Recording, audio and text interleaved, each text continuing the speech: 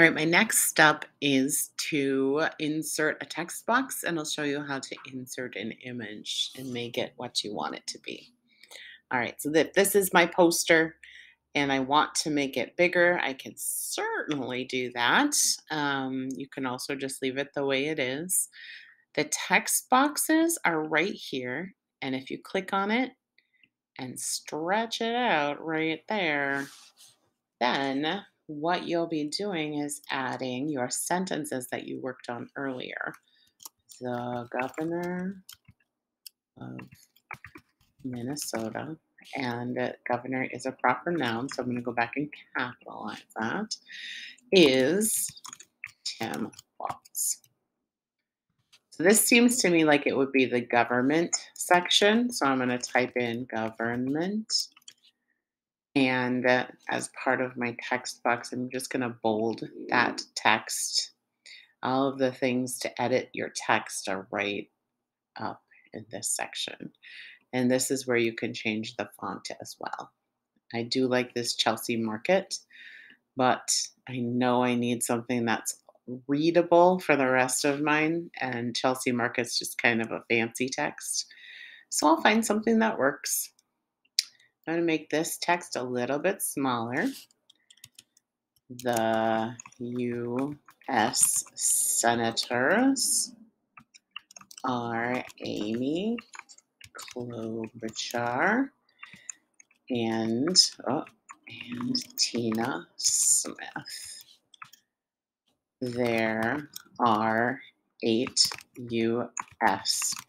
representatives. And so once I'm done typing the information, I maybe want to move it around a little bit. I maybe would like to make it thinner. I maybe want to make a bullet point. I'm going to make it as wide as it needs to be to get that T up on the first line. And then right here, we will insert a photo. And to do that, I'm going to go to the Explore button. I'll type in Tim Walz.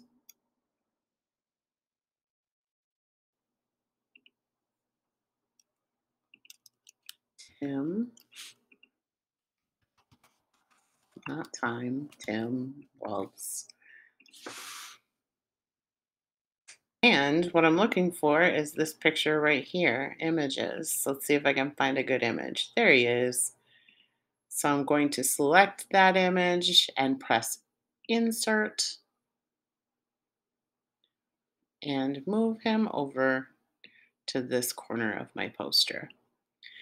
Now you can see you might be doing a little bit of size changing, a little bit of font changing.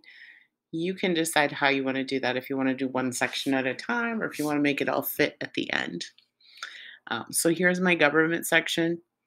On your list, you've got a bunch of different sections: the economy, famous people. If I just click back on this slide, I can change the background color to something that looks really good, like a gradient.